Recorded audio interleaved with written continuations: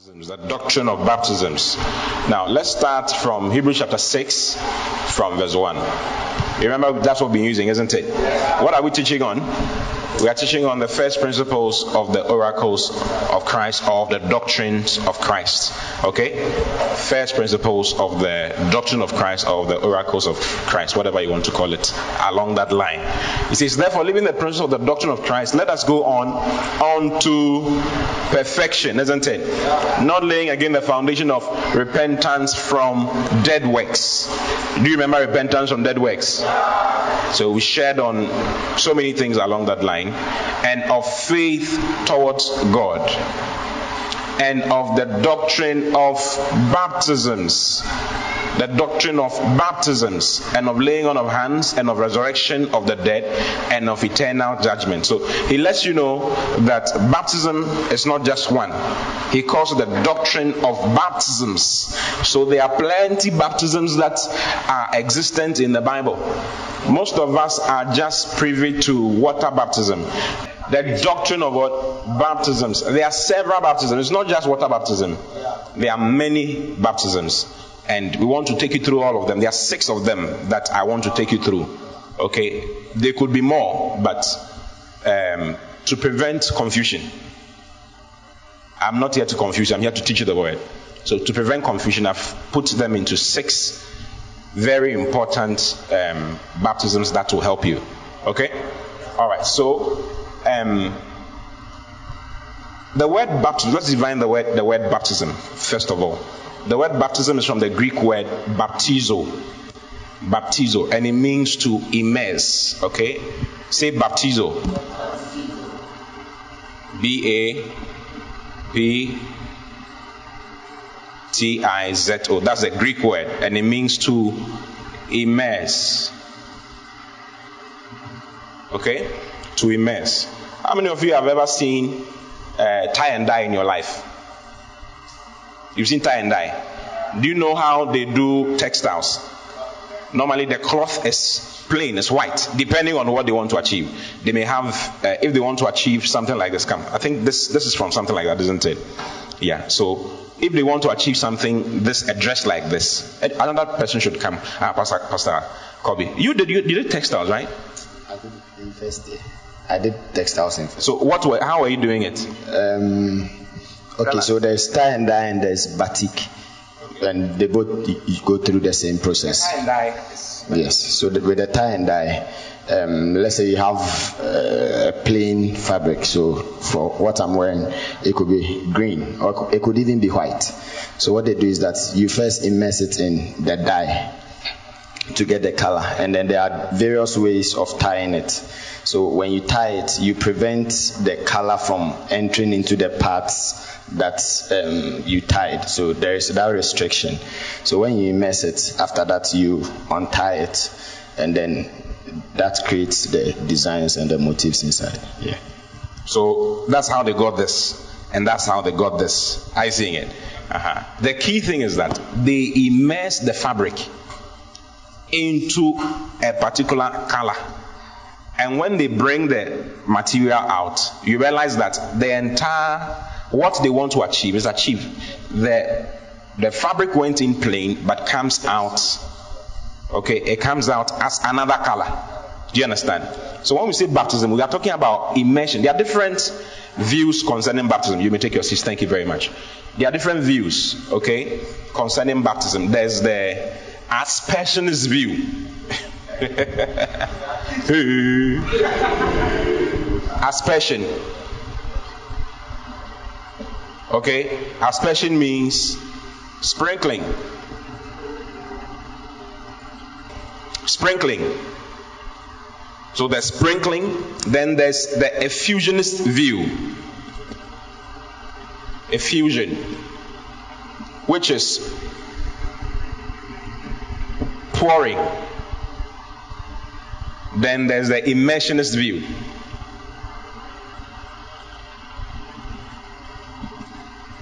Which is immersion. Are you in the church?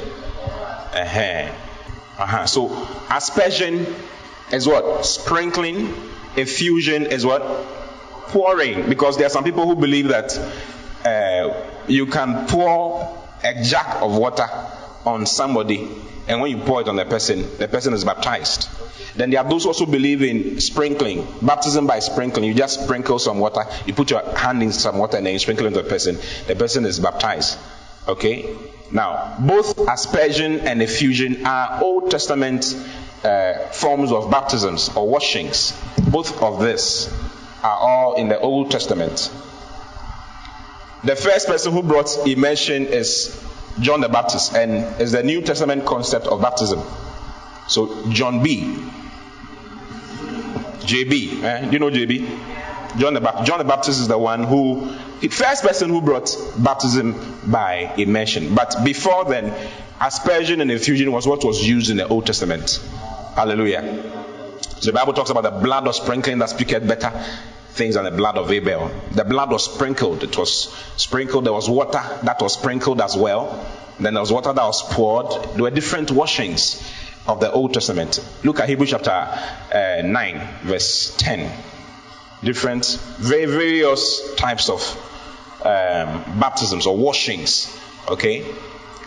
It says, which stood in meats and drinks and diverse washings. He's talking about the Old Testament and what they did. Go to verse 8 and let's see. Hebrews 9 from verse 8. The Holy Ghost is signifying that the way into the holiest of all was not yet made manifest, while as the first tabernacle was yet standing, which was a figure, verse 9, which was a figure of the then present, in which were offered both gifts and sacrifices, that could not make him that did the service perfect, as pertaining to the conscience. Verse 10, it says, which stood only in meats. The Old Testament and the sacrifices they made was only in the form of meats and drinks and diverse washings. The word washings there is baptismos. Okay, which is the same word that is used in Hebrews chapter 6, where it says the doctrine of baptisms. The word baptism there is baptismos. It's just like baptizo, but this time around, different spelling. It means washings. Washing. So there were various baptisms in the Old Testament. You see, and it says, and carnal ordinances imposed on them until the time of Reformation. What is the time of Reformation? The time of Reformation is the new birth, the time of the new birth, the time of grace. That is the time we are in now. It says before then, everything stood in various things, meats, drinks, diverse washings, and all those things. Hallelujah. Hallelujah. Are you in the church? Okay, look at Mark. Go to Mark chapter 7. Like I said, I'm going to take you to the scriptures. I'm going to quote a lot of scriptures for you. Okay, Mark chapter 7 from verse 2 to verse 4. And when they saw some of his disciples eat bread with defiled hands, that is to say with unwashed hands, they found fault. That is the Pharisees and the Sadducees. For the Pharisees and all the Jews, except they wash their hands often, eat not, holding the tradition of the elders. Verse 4. And when they come from the market, except they wash, they eat not. And many other things there be, which they have received to hold, as the washing of cups and pots and brazen vessels and of tables. So all these were things that baptisms, they used to baptize the pots, the cups, the brazen table. They used to baptize themselves in different ways, in different forms. So baptism is not new. It's been in the Old Testament, but Paul was trying to let them know that, listen, leave the baptisms of the old and come into the baptisms of the new. I see what I'm talking about. Now, leave that one and come to the baptisms of the new. Because there's a new and living way. Because the object of all that you are doing is Christ. And Christ has come. So there's no reason why you should leave Christ. Remember, he was writing to Hebrews. They were all Jews. And so they knew about the Old Testament washings. And he's trying to convince them to leave that one and come into the new.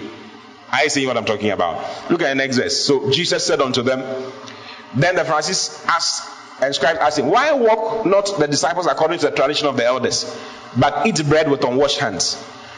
He answered and said unto them, well has Isaiah prophesied of you hypocrites, as is written, these people honored me with their lips, but their heart is far from me. So all that they were doing was lip service. Their heart was not with God. Jesus didn't mince words at all. Jesus was very bold. He used to talk roughly. I mean, it's not a small thing. When he talks to the Pharisees and the Sadducees, he calls them ye brood of vipers. Your father is the devil.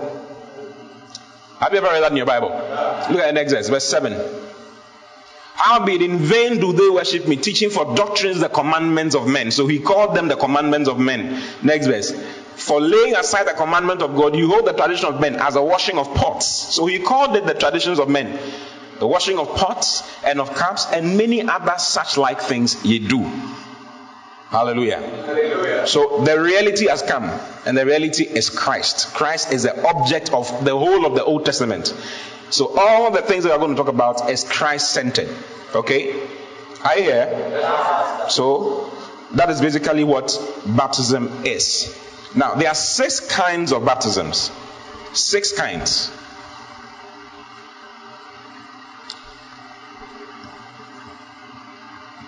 Do you understand what baptism is now? Baptism means what? To immerse. So we are not talking about sprinkling or pouring, which are all Old Testament related. We are talking about the New Testament one introduced by John the Baptist, which is what? Immersion. Okay? So if you are baptized by sprinkling, you have not been baptized. If you are baptized by pouring, you have not been baptized. You need to be immersed into something. Hallelujah. So 6 kinds of baptisms. Let me just name them and then we'll go through all of them one by one. Okay? The first one is John's baptism.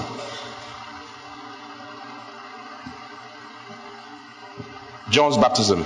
The second one is baptism into Christ.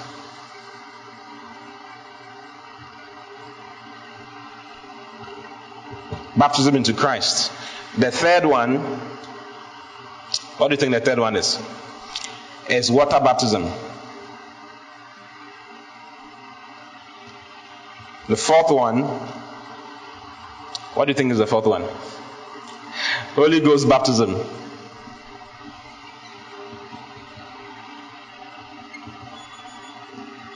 The fifth one is baptism into his sufferings. Baptism into his sufferings.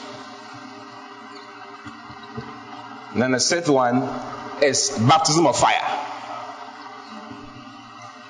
Baptism of fire. Hallelujah. Hallelujah. So, John's baptism, baptism into Christ, water baptism, Holy Ghost baptism, baptism into his sufferings, baptism of fire. So we're going to pick it one by one and go through every one of them. Now, in order to understand baptism very, very well, there are 4 very important things you need to understand. Okay? In order for you not to be confused. So 4 very important things you need to understand when it comes to baptism, in order to understand baptism very well. The first one is the baptizer. You need to understand the baptizer, who it is that is doing the baptism. Okay? The second one is the baptizee, or the one who is being baptized. Do you understand? Then the third one is the medium of baptism. What is the medium by which the baptism is being achieved? Is it water? Is it fire? Is it sufferings? Is it death? Is it, what is it? Do you get it? Then the fourth one is what it is onto or into. What are they baptized onto or into? Hallelujah. The baptizer is the one who does the baptism. The baptizee is the one who is baptized. The medium of baptism is the substance that is used, or the element that is used to do the baptism. And then the onto is what the person is brought into by virtue of the baptism. Do you understand? Alright, so let's pick John's baptism and understand John's baptism. Remember all of these things, okay? So let me not clean this one, so that every time we complete a particular baptism, I'll ask you, who is the baptizer, who is the baptizee, who is the medium, what is the medium, and onto what is the person baptized, okay? So the first one is what? John's baptism. And it's found in Matthew chapter 3 from verse 1 to verse 11. Matthew 3 from verse 1 to verse 11. Let's start reading it. And then we understand what exactly it means. In those days came John the Baptist preaching in the wilderness of Judea and saying, repent, repent ye. The word repent here is metanoio, which means a change of mind. You remember metanoio and metanoia are the same thing, isn't it? So he says, and he came saying, repent ye, for the kingdom of heaven is at hand. Keep these things in mind. Repent ye, for the kingdom of heaven is at hand. Next verse. For this is he that was spoken of by the prophet Isaiah, saying, the voice of one crying in the wilderness, prepare ye the way of the Lord, make his paths straight. Verse 4. And the same John had his raiment of camel's hair and a leathern girdle about his loins, and his meat was locust and wild honey. The guy was very wild. He grew up in the desert. Then went out to him Jerusalem and all Judea and all the region about Jordan. Everybody went to him to be baptized, and were baptized of him in Jordan, confessing their sins. Next verse. And when he saw many of the Pharisees and Sadducees come to his baptism, he said unto them, O generation of vipers. John the Baptist was just like Jesus. He also started blasting them. He wants repentance. So if the people are coming, why are you insulting them now? Because they didn't understand what he was doing. He needed to correct them. But when he saw many of the Pharisees and the Sadducees come to his baptism, he said unto them, O generation of vipers, who has warned you to flee from the wrath to come? Bring forth therefore fruit meet for repentance. Metanoia. This one is metanoia. Bring forth fruit that is equal to the fact that you have really changed your mind. If you claim that you are coming to my baptism, then why do you still do the things that you are doing? Do you understand? Because what my baptism is for you to change your mind towards something. I'm going to show you. Next verse, verse 9. And think not to say within yourselves, we have Abraham to our father. For I say unto you that God is able of these stones, say these stones, these stones to raise up children unto Abraham. There were some stones that were in Jordan that was placed in there by Joshua. And John the Baptist was standing on those rocks, those stones, doing the baptism at Jordan. Let me show it to you. It's in Joshua chapter 3. Okay, let's read Joshua chapter 4 rather. Let's read from verse 1. And it came to pass when all the people were clean passed over Jordan, that the Lord spake unto Joshua, saying, Take you 12 men out of the people, out of every tribe a man, and command ye them, saying, Take you hence out of the midst of the Jordan, out of the place where the priest's feet stood firm. So the priests, they didn't enter. If you read chapter 3, I wanted us to read from there, but let me just tell you the story. Israel was now going to cross the river Jordan to go to the other side of town to take Canaan. Okay? Now, before the whole country was going to cross. About 2 million people or 3 million people were going to cross a river. And they couldn't build a bridge. So what God told them was that the priests should put the Ark of Covenant on their shoulders and stand on the shores. They should stand in the water. When they stand in the water will divide. And when they stood in the water actually did divide. So Israel had 2 water divisions for them. The Red Sea divided for them, and Jordan also divided for them. So Jordan parted into 2. At that time, the Bible mentions that at that time the Jordan used to overflow its banks, so they couldn't go into details. They just went to the shores, a little bit into the shores, stood on some stones, and then the river parted. Okay. Now, after the river had parted, God told them to take 12 stones from where the priest's legs were. Okay? Out of the place where the priest's feet stood firm. 12 stones, and you shall carry them over with you and leave them in the lodging place where you shall lodge this night. Next verse. Then Joshua called the 12 men whom he had prepared. So he called them. They came to come and take the 12 stones. After taking the 12 stones from the river, they set it up as an altar.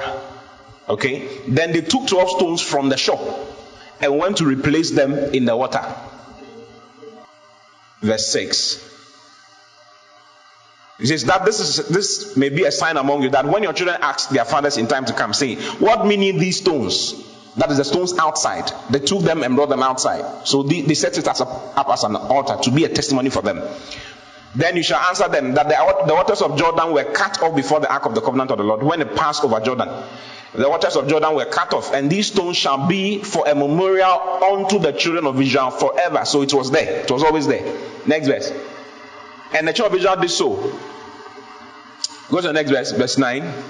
And Joshua set up 12 stones in the midst of Jordan. Have you seen it? Yeah. So he set up, after taking 12 out, he set up another 12 in the midst of Jordan, in the place where the feet of the priests which bear the ark of the covenant stood.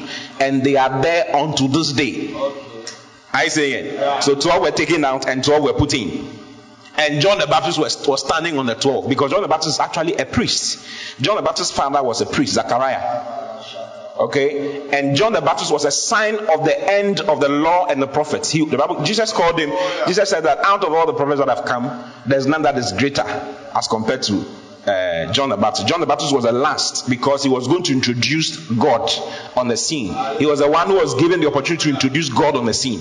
Are you listening to me? Yeah, so he had a very special ministry. But at that time, the priesthood service was corrupted. So God didn't let him go through that side. He made him go through a desert and come out of the desert to come and proclaim the coming of the Lord. Remember, John the Baptist said that the kingdom of heaven is at hand.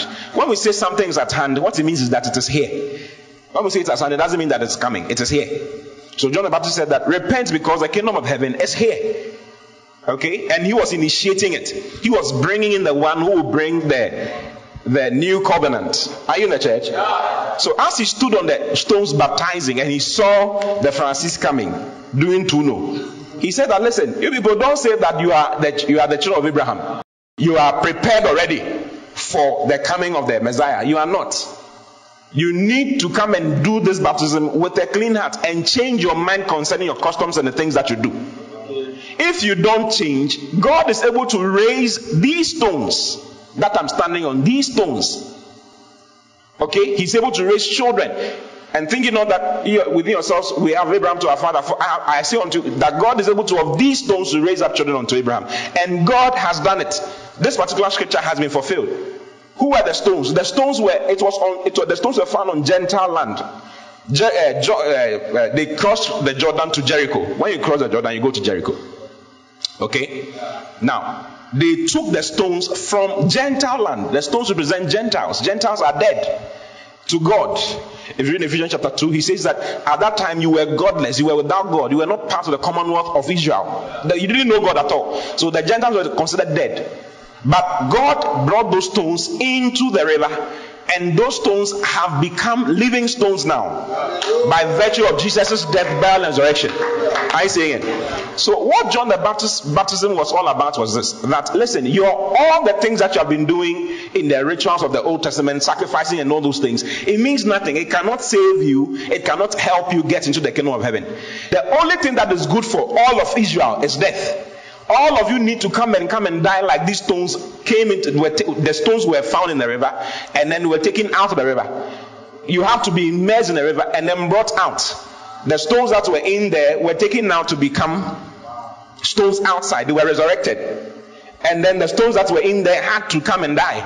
So what he's saying is that, listen, you guys need to come and die and wait for the coming of the Christ. That was what he was doing. That was John's ministry.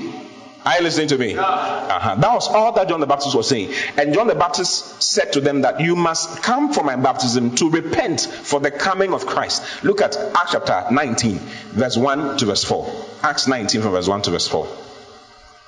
John's baptism is very simple. It's not complicated at all. Now, our water baptism is not John's baptism. John's baptism is not the baptism that we go through when we are baptized in water. The day we have baptism. Do you understand? Yeah. Because we are not the Israelites.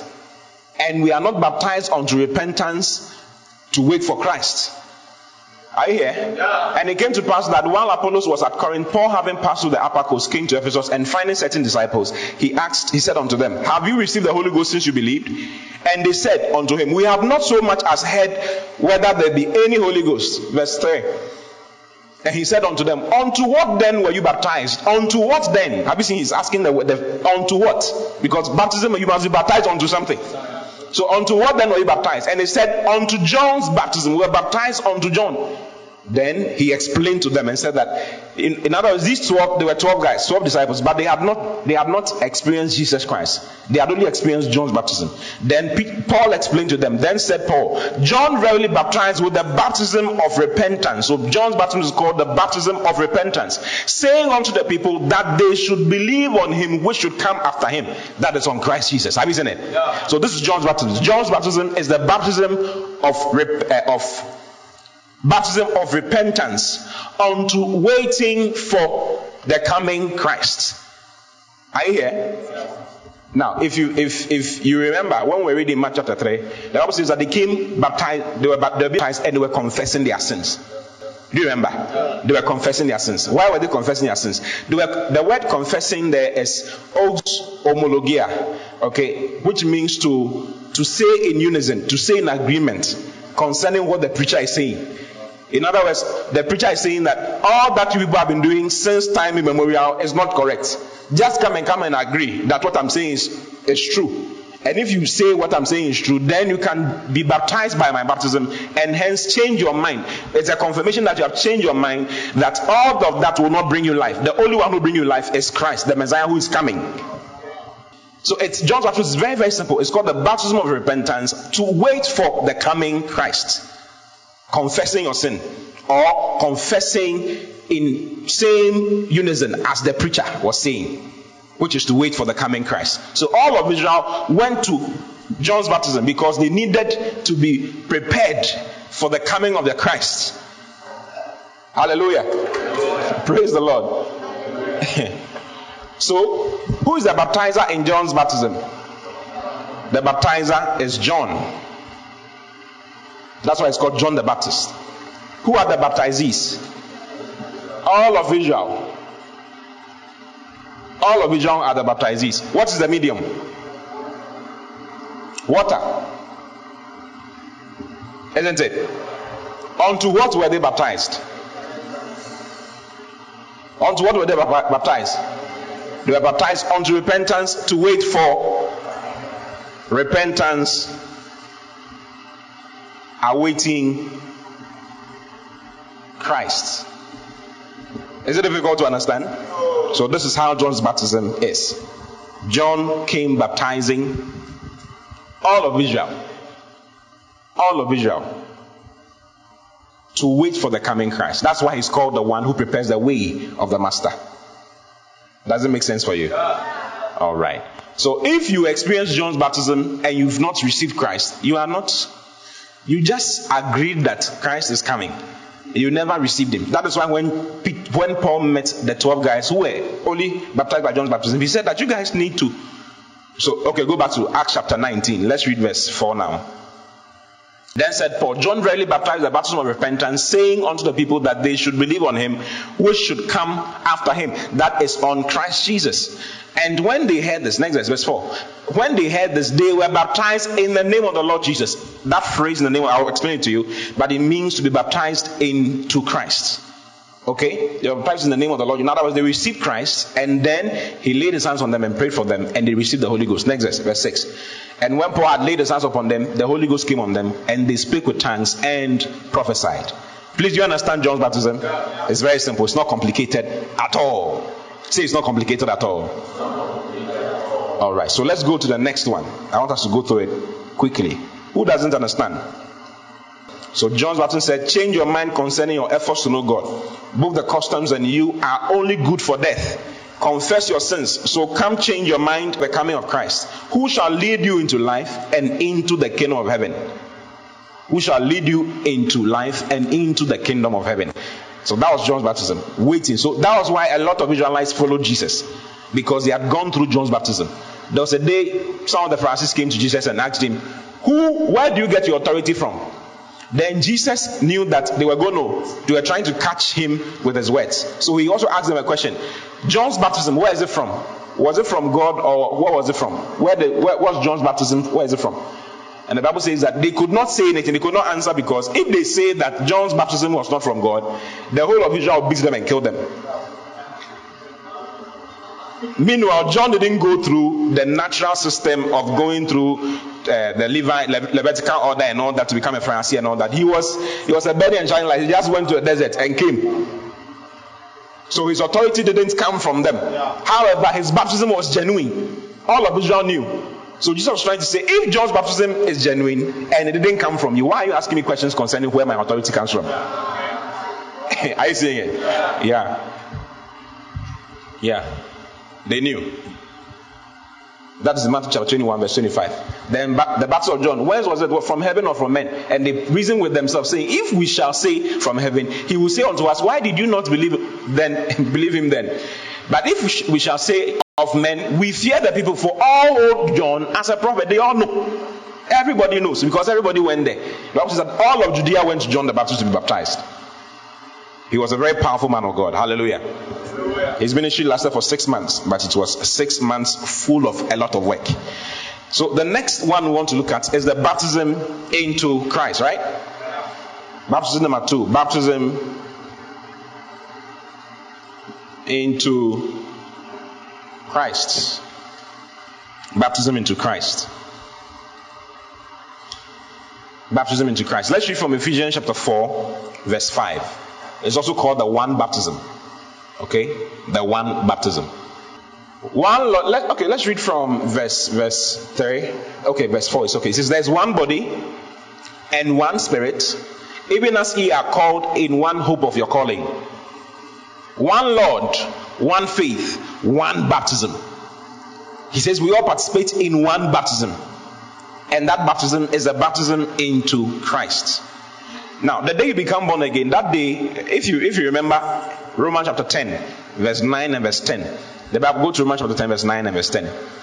The Bible says that if thou shalt confess with thy mouth the Lord Jesus, and shalt believe in thine heart that God has raised him from the dead, thou shalt be saved. Have you seen it? For with the heart man believeth unto righteousness, and with the mouth confession is made unto salvation. Isn't it? Yeah. So the day you become born again, you receive Christ into you. How do you receive Christ into you? You receive Christ into you by faith, by believing the fact that he did die on your behalf, and he was buried on your behalf, and he rose again from the dead on your behalf. Are you saying it? So if you read in Ephesians chapter 2, verse 8, it says, for by grace are ye saved through faith. By grace are you saved through what? Faith. So salvation is by faith. It's grace by faith. It is by grace, for by grace. By the grace means the work of God. It is by the grace of God, but then through faith. This is through faith that you receive Jesus Christ as your Lord and personal Savior. Do you understand? But how are we also in Christ? Because we read in 2 Corinthians chapter 5, verse 17. The Bible says that if any man be in Christ. So how do we end up in Christ? The first one is for Christ to come into us. The second one is for us to be in Christ. For Christ to come into us, we need faith. Isn't it? Romans, let's go to Romans chapter 3. I hope I'm not quoting too many scriptures. I'm just trying to explain things to you. Romans chapter 3, let's read from verse 20. Wherefore by the deeds of the law shall no flesh be justified in his sight, for by the law is the knowledge of sin. But now the righteousness of God without the law is made manifest, being witnessed by the law and the prophets, even the righteousness of God which is by faith. Have you seen it? Which is by faith of Jesus Christ unto all upon all them that believe, for there is no difference. It is by faith. So by faith Christ comes into us. So by what means are we immersed into Christ? Are we put into Christ? We are immersed into Christ by baptism, not water baptism. When I say baptism, don't only think about water. It's just one kind. There are other kinds, and that's what I'm trying to let you understand. So there's a baptism called the baptism into Christ. Okay? So at the new birth, that's what I'm trying to explain to you now. At the new birth, there are two things that happen. The Holy Spirit is the womb in which a child of God is born. Is born from. The Spirit of God acts as the egg or the womb. The Word of God acts as the seed. So in 1 Peter chapter 1 verse 23, the Bible says that being born again, not of corruptible seed, but of incorruptible, by the Word of God that lives and abides forever. So the Word of God acts as seed. The word seed is sperma, is sperm. Okay? So the Holy Spirit is the womb that the sperm of God's Word fertilizes. That is why in John chapter 3, verse 3, Jesus said that except a man be born of water and of the Spirit, he cannot see the kingdom of God. Do you remember? Jesus answered, said, very, very unto you, except a man be born again, he cannot see the kingdom of God. Verse 5. Jesus answered, very, very unto you, except a man be born of water and of the Spirit, he cannot enter into the kingdom of God. What is the water? The water is the word of God. Jesus said, you are cleansed through the word that I've spoken unto you. Okay, so the word of God is the water that Jesus was talking about. Are you here? Yeah. So the word of God fertilizes the ovaries of the Spirit, and the Holy Spirit gives birth to you, and that is the born again experience. Are you seeing it? Yeah. That, so when it gives birth to you, just like a baby is born out of the womb of the mother into the world, the Holy Spirit also gives birth to you into the body of Christ. So the act of immersing you, so the world in which you have come into as a child of God is called the body of Christ. Hallelujah. Are you here? Yeah. So the baptism of Christ is the immersion of the Holy Spirit of a believer into the body of Christ. 1 Corinthians chapter 12, verse 12 and verse 13. Look at it. 1 Corinthians 12 and 13. For as the body is one and has many members, and all the members of that one body, being many, are one body, so also is Christ. Then verse 13 says, for by one Spirit, say by one Spirit. Say it again, by one Spirit. For by one Spirit are we all baptized into one body. Whether we be Jews or Gentiles, whether we be bond or free, we have all been made to drink into one Spirit. Next verse. For the body is not one member, but many. So we are made members of the body of Christ through the agency of the Holy Spirit. The Holy Spirit is the one who baptizes us into the body of Christ. How does it do it? By giving birth to us. The new birth automatically pushes you into the body of Christ. How do you experience the new birth? By faith. So by faith, Christ comes into you. But by baptism, Christ, you are immersed into the body of Christ. That is why I say that for by one Spirit are we all immersed, are we all baptized into one body. Are you seeing it? Yeah. That is called our one baptism. Every child of God is immersed into the body of Christ. So you can be a cell in the body of Christ. You can be a little finger. You can be a little toe. You can be a small part of the heart. You can be a tissue, a cell, or organ system in the body of Christ. All of us form part of the body of Christ. So go to verse 27. Same book, same chapter, verse 27. Now ye are the body of Christ and members in particular. How did we become the body of Christ? Through baptism. Are you here? Yeah. So we are made members of the body through the baptism of the Spirit. The Spirit of God immerses us into the body of Christ. Now, there are three words you need to understand. The first one is substitution. Then the second one is identification. The third one is baptism. Substitution means Christ died for me. For me, on my behalf. I was substituted with him. Identification means Christ died with me. Okay? No, Christ died as me. I'm identified with him. Identification was by laying on of hands. John the Baptist was going to lay hands on Jesus and immerse him into the water. By laying hands on Jesus, John the Baptist, who was a priest and from the Levitical priesthood, was going to transfer his priesthood to Jesus Christ, who was from the tribe of Judah. So John was going to identify, Jesus was going to be identified with priesthood by virtue of a priest who was called John the Baptist. Through laying on of hands. And then through laying on of hands, Jesus was also going to, a lot of things happened at the baptism of Jesus. Jesus was also going to turn into the Lamb of God that was going to be used to sacrifice for the sins of the whole world. So when John the Baptist, for instance, in the Old Testament, the high priest would lay hands on a bullock for the whole of Israel. And when he lays hands on the bullock, the sins of Israel are transferred from the priest to the bullock. And that bullock is killed and sacrificed to God. When that happens, they say that Israel is saved. Then the blood is taken into the Holy of Holies. It is sprinkled on the mercy seat. And God declares Israel righteous for 1 year. How were they transferring their sins to the animal? Through laying on of hands. When they lay hands on the animal, they identify with the animal. Their sin is imparted to the animal, and the animal's innocence is imparted to them. I see what I'm talking about. Okay, so identification is as me. So Christ died as me. Substitution is Christ died for me. But then baptism is Christ died with me. We died together. So Ephesians chapter 2 from verse 6. Look at Ephesians chapter 2 from verse 6. It says, and has raised us up together.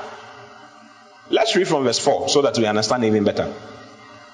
But God, who is rich in mercy, for his great love wherewith he loved us, even when we were dead in sins, has he made us alive together with Christ. He made us alive, or he quickened us together. Say together. Together. With Christ. For by grace are ye saved. Then he says, and has raised us up together. So it is together. This is our baptism. It's a sign of our baptism. Are you here? Yes. And has raised us up together and made us sit together in heavenly places in Christ Jesus. It is together. So baptism is with Christ. Identification is as me. Christ died as me. And then substitution is Christ died for me. Are you seeing it? Hallelujah. Hallelujah. Go to Romans chapter 6 from verse 1. Let me show you some more. Romans chapter 6 from verse 1. What shall we say then? Shall we continue in sin that grace may abound? God forbid. How shall we that are dead to sin live any longer therein? Know ye not that so many of us as were baptized into Jesus Christ were baptized into his death? This is the baptism into Christ. It says we're baptized into his death. Next verse.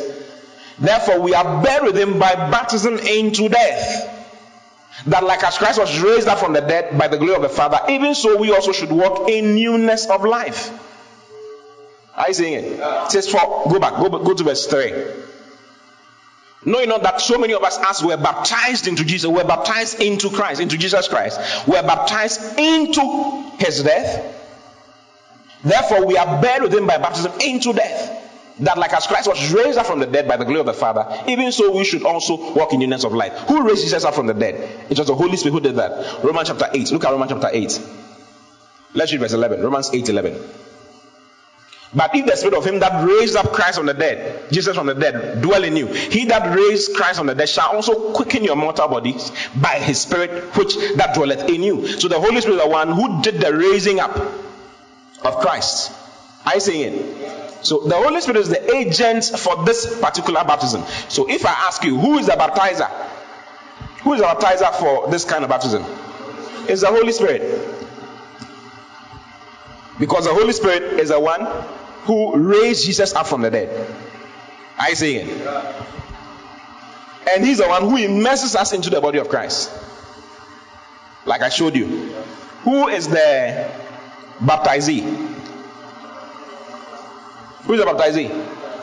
All believers.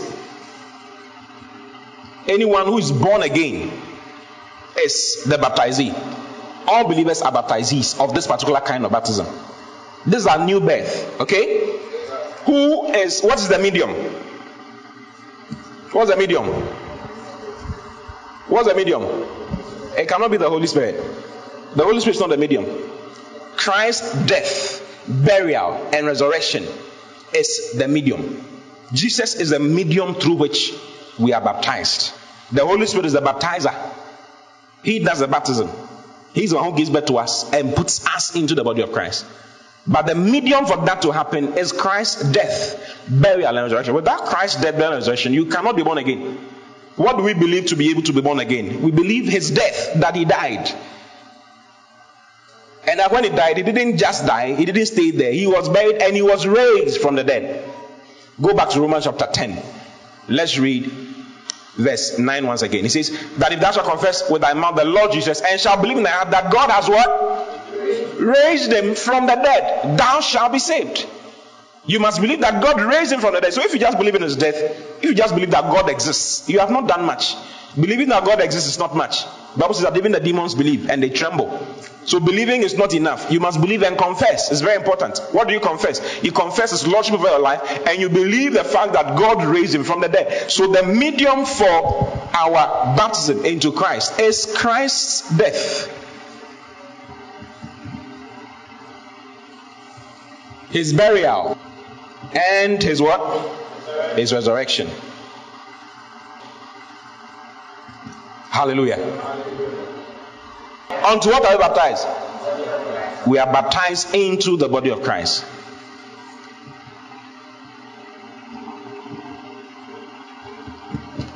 We are baptized into the body of Christ. Now we are members of the body of Christ. That is why if someone touches you in a wrong way, he has touched God. So there was a day in Acts chapter 9 when Paul was persecuting the church. Okay, it started from Acts chapter 7. He assisted in Stephen's stoning to death. The Bible says that those who were stoning Stephen had their clothes at Paul's feet. And he was witnessing, he was testifying to it against Stephen.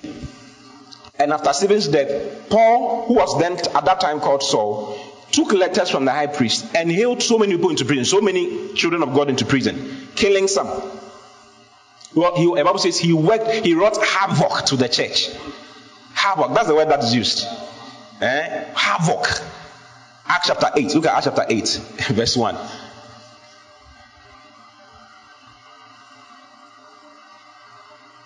And so was consenting unto his death. And at that time there was a great persecution against the church, which was at Jerusalem. And they were all scattered abroad throughout the regions of Judea and Samaria, said the apostles, verse 2. And devout men carried him into his burial and made great lamentation over him. And as for Saul, he made havoc of the church. Do you understand that? He made havoc of the church, entering into every house and hailing men and women, committed them to prison. It was not easy for the children of God at all because of Paul, who was then called Saul. Look at chapter 9, verse 1. Chapter 9, verse 1. And so, yet breathing out threatenings and slaughter against the disciples of the Lord, went unto the high priest. He was breathing what? Threatenings and slaughter. He was killing them. He went to the high priest and sought God letters because he had arrested so many in Israel, in Jerusalem. He needed to go to another country. So he was on his way to Syria, Damascus, to go and arrest more Christians and kill them. That if he found any of the way there, whether they were men or women, he might bring them bound unto Jerusalem. Verse 3. As he journeyed, he came near Damascus, and suddenly there shined round about him a light from heaven.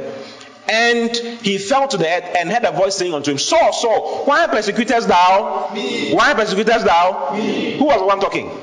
Jesus was the one talking. How come Jesus said to Saul, Saul, Saul, why persecutest thou me? Was Jesus there when Saul was persecuting the church? He had died and gone a long time. In fact, it is said that Saul never met Jesus. He never did. He never did. They never met. Not naturally. They never met. And even so, he confessed it to himself. Says, henceforth knowing no man after the flesh. I didn't know Christ after the flesh. He didn't know him.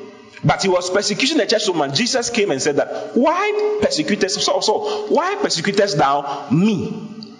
It is hard for you to kick against the gonads or the pricks or nails. How can you be kicking against nails? Who will get hurt?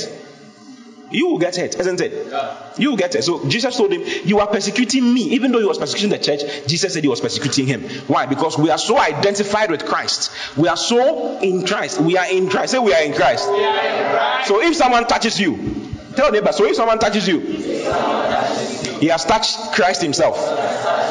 And it will not be easy for him. The Bible says that husbands, love your wives, even as Christ loved the church and gave himself for it. Then he goes on and says, for no man yet ever hated his own flesh, but nourisheth it and cherisheth it, even as Christ does also the church. So Christ nourishes the church and he cherishes the church. Christ loves you with a love that cannot be thought about. Nobody can love you like that. Your wife, your husband cannot love you like that. The Bible says that he cares for you affectionately and watchfully. If someone slaps you, he has slapped Jesus. That's what it means. If someone breaks your heart, he has broken the heart of Jesus. Hey. Hallelujah. Hallelujah. Are you in the church? Yeah. So this is the baptism into Christ. The baptizer is who? The baptizees are all believers. The medium is Christ's death, burial, and resurrection. And we are baptized onto or into the body of Christ. Please, do you understand that one? So can we move on to the third one? What's the third one? Water baptism, isn't it? Number 3. Water baptism. Remember there are 6, so we want to go through all of them. There's a nice example here, but I don't know if I should say it. concerning the same one. But do you understand it? Okay, let me show you that. I think this will be good for you to help you. 1 Peter chapter 3, verse 19 and verse 20. There's an example of our baptism into Christ. Okay, over here in 1 Peter 3:19. By which also he went and preached unto the spirits in prison, which sometime were disobedient, when once the long suffering of God waited in the days of Noah, while the ark was a preparing, wherein few, that is 8 souls, were saved by water. Are you saying it? What he's saying is that, you see, Noah built an ark. Now, if you look at the dimensions of the ark, you realize that it's the dimensions of Christ, actually, but I won't go into it. And his family went into the ark. When they went into the ark, some people didn't enter the ark. Only 8 people entered the ark. Now, that ark, Noah's ark, went through the sea. It was buried in the sea, in the water that came, the great deluge. It went inside, and it came out of it. And then, at the end of the day, it settled on a mountain called Mount Ararat, which represents resurrection. Okay? Now, what is he saying? What he's saying is this, that the 8 souls, the 8 people were in the ark of Noah. They didn't know what was going on. It was the ark that went through the sea. It was the ark that suffered. The ark suffered the beatings of the water, the rain, everything. Went through the water, was buried in there, came out, and then sat on Mount Ararat. The 8 souls were only in the ark of Noah. So just as you weren't there when Adam sinned, the 8 souls had nothing to do with the ark, what that the ark did. They were just inside the ark. And all that the ark did was accounted as their death, burial, and resurrection. Are you saying it? So just as you went there when Adam was eating the fruits of the knowledge of good and evil, but you know that you are a sinner because you are born of Adam. In the same way, the second Adam, who is Christ, who is Jesus, the second and the last Adam, who is Jesus, was also made someone who could contain all of humanity. So he tasted death for every one of us. So his death was the death of all of humanity. His burial was the burial of all of humanity. His resurrection was the resurrection of all of humanity. Just like Noah's ark. Are you seeing it? Alright, so that is for that one. So let's move on to the next one. Since we understand this one, let's go to water baptism. Water baptism. That's where the confusion is. So I want to help you with it. Mark 16, 15 and 16. Mark chapter 16 verse 15. Mark 16, 15. Mark 1, 6, 1, 5. This is Jesus before he left the earth. Okay? And he said unto them, go ye into all the world and preach the gospel to every creature. Next verse. He that believeth and is baptized shall be saved, but he that believeth not shall be damned. Have you seen it? How do you understand this verse?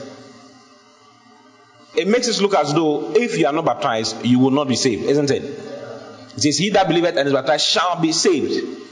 But he that believeth not shall be damned. Now, look at this very carefully. He didn't say, he that believeth not and is not baptized shall be damned. We all know that our salvation has nothing to do with the natural baptism, with water baptism. I just showed it to you. It has to do with the Holy Spirit. The Holy Spirit is a baptizer. Jesus' death, burial, and resurrection is what qualifies you. There's nowhere in the Bible where the Bible talks about the fact that baptism is what will save you, take you to heaven, or bring you eternal life. Do you understand? John chapter 3 verse 16. For God so loved the world, that is why he gave his only begotten Son, that whosoever believes in him should not perish, but have what? Did he say whosoever believes and is baptized should not perish? He didn't say that. Whosoever believes in him should not perish, but should have eternal life or everlasting life. Are you here? So everlasting life is not what he's talking about here. The salvation here is not the eternal life type of salvation. The eternal life type of salvation is not what is being mentioned here. Hallelujah. Praise the Lord. He's talking about, you see, salvation is broader in scope in terms of use than eternal life. The word salvation here is sozo, S-O-Z-O. Sozo, it means deliverance. It means to be delivered. It means to be rescued, to be healed, to be taken from captivity. Okay? But eternal life is specific. Eternal life has to do with only one thing. If you are given eternal life, it means that you've missed the coming judgment, and hence you've missed something called death, which results, if you miss eternal life, your end will be the lake of fire. So eternal life is specific. Eternal life is opposite. The opposite of eternal life is death, which is the lake of fire. But the opposite of salvation is not death. If you are holding him in captivity, come, that's why we should come. Hold him like bam no, like you are beating him. Some fight is going on. This guy is losing, and I'm a big man. I'm a bullet. So I come in, then I beat this guy. Go away. Then I take him. What have I done? I have saved him from him. Has it got anything to do with salvation? With eternal life? It has nothing to do with eternal life. Salvation has a broader use. You understand? It has a broader use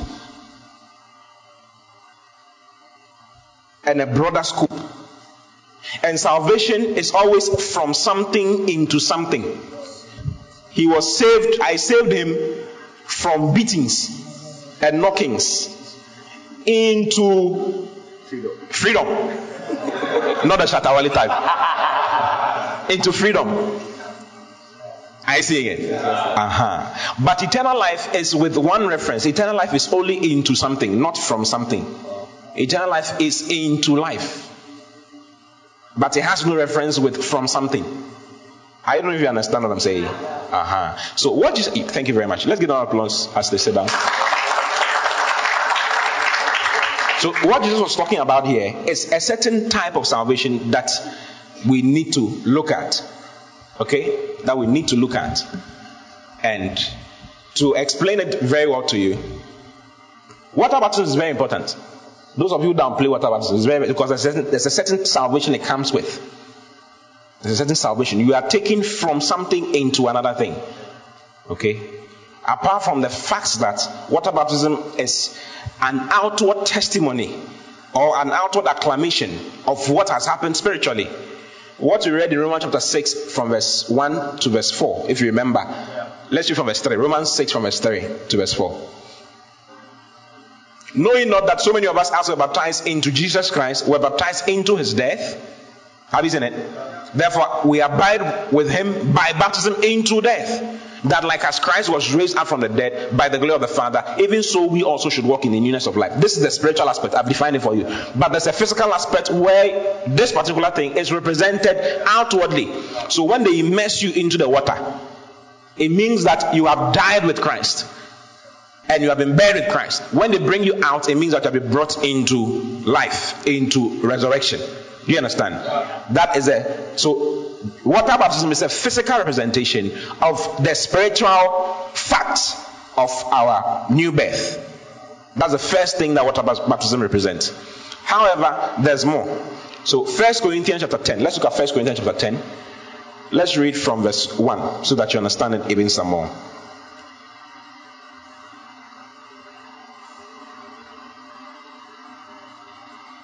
Moreover, brethren, I would not that you should be ignorant how that our fathers were under the cloud and all passed through the sea. Do you remember these people? He's talking about the children of Israel. He says they were all under the cloud. What is the cloud? The cloud. So this baptism into Christ is also known as baptism out of the cloud.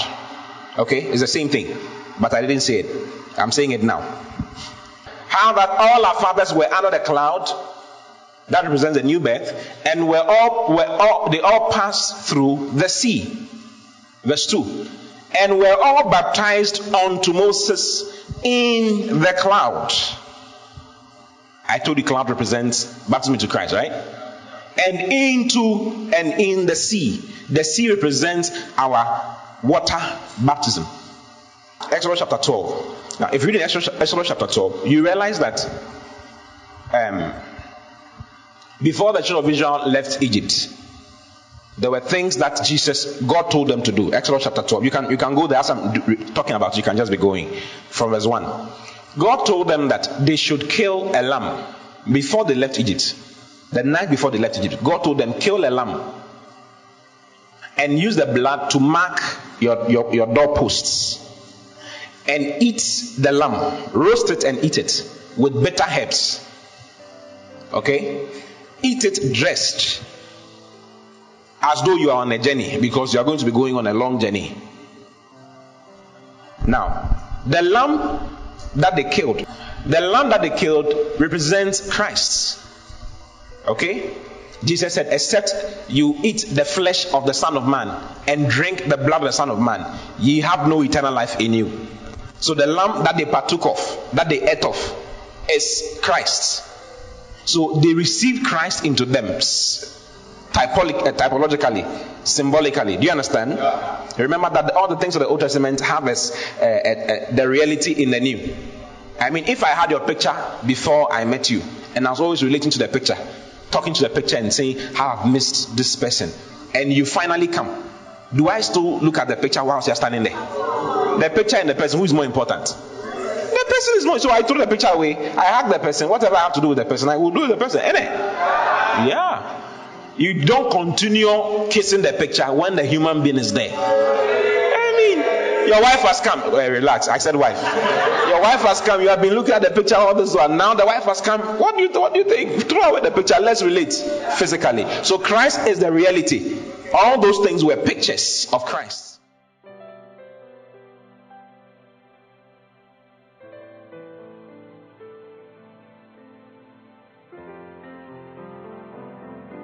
God bless you for listening. Keep listening to the word as Christ is made the center of your world.